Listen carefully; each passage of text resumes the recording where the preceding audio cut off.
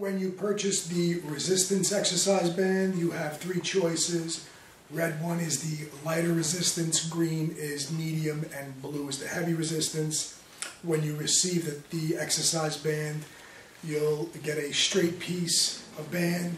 I usually recommend putting a knot on either end of the band, and this will help you to do either single arm or single leg exercises. You'll use the knot as an anchor in your doorway, any doorway in your house. Just place the knot behind the door and close the door on it so that when you apply the resistance, the band does not slide out from behind the door.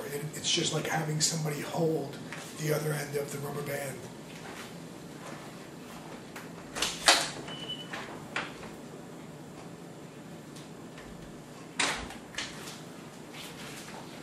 So with this, you can do any type of shoulder extensions, you can do your rows, you can do biceps, and you can do chest press. So you really don't need to depend on anybody else to hold it.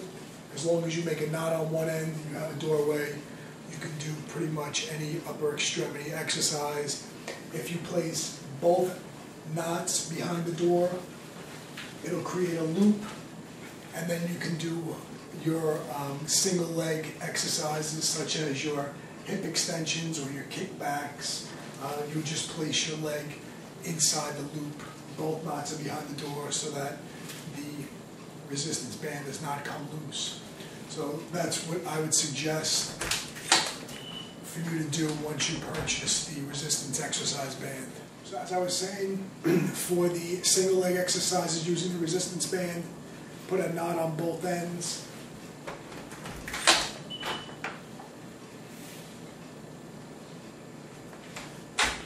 Place both knots behind the door, close the door, make sure that you lock the door so that anybody on the other side doesn't open the door.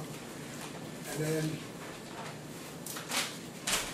place one leg in the loop, and you can do hip extensions, adduction, flexion, pretty much any single leg exercise that you have in the video library.